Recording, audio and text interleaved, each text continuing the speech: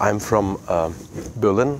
I'm the chairperson, the director of the International Guardianship Network.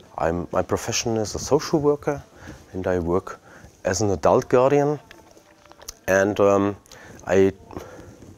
we provide guardianship services for adults with disabilities, and we support family guardians and volunteer guardians. So this is our job, and everyone can come to us. It doesn't matter. So we are independent of political and religious ideologies. Everyone is welcome. Doesn't matter if you come from France or from Germany, and it's free of charge.